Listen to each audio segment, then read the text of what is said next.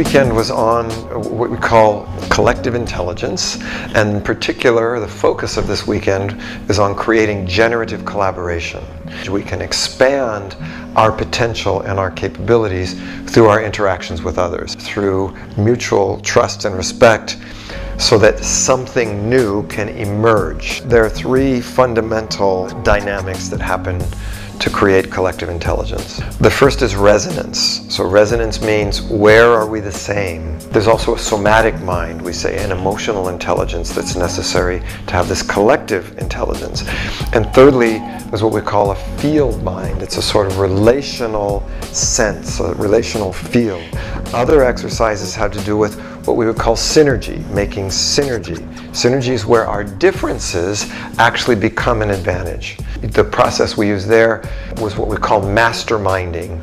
Another name for it is intervision, where we literally bring together different perspectives, focusing them on the same kind of goal or the same kind of topic, but each one is sort of filling in something that the others miss. So there's a very delicate balance between structure and freedom, and to create generative collaboration you need both, especially in an organization. One of the key notions in collective intelligence is this idea that we call whole-on, and as a whole-on, I am also part of successively bigger wholes. A family, a community, a profession, a planet. Where problems often happen is when these parts become separated from their larger whole. One of our key practices was what we call the coach state. It's an acronym that means centered, open, alert or aware, connected, and then able to hold a kind of this bigger space. When we are in this space, we are connected to this bigger whole-on, and things flow easily. That's where collective intelligence can really come very smoothly and easily in a group. Actually, in collective intelligence, there are going to be necessary moments of chaos where things are organizing or reorganizing. That's where people start to, what we call crash.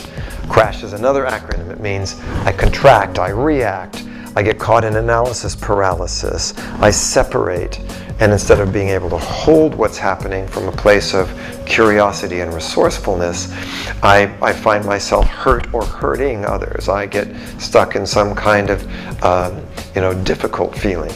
I need to be myself in a group. At the same time, I need to be in service of something beyond myself. And again, usually where the obstacles and problems happen is where there's difficulty in managing that balance. Our state is a filter on the world. And what we give and what we receive in our interactions with others are all filtered through our nervous system. The state of that nervous system determines exactly the quality of our experience. It's a mindful state of presence. If I am not present, I'm not going to be able to accomplish nearly as much. There's an inner game and an outer game. So the outer game, I have outer goals, I need to deal with outer obstacles. On the inner game, I have inner goals, there's inner resources and inner obstacles. If I am not succeeding in my inner game, I will definitely not succeed in the outer game. Every athlete knows that. What you do depends upon your mindset. One of our basic principles is our actions come from our mindset. The reason that this state, this meditation is so important is that everything comes from there. We cannot control what happens in the world around us. We can choose how we meet it.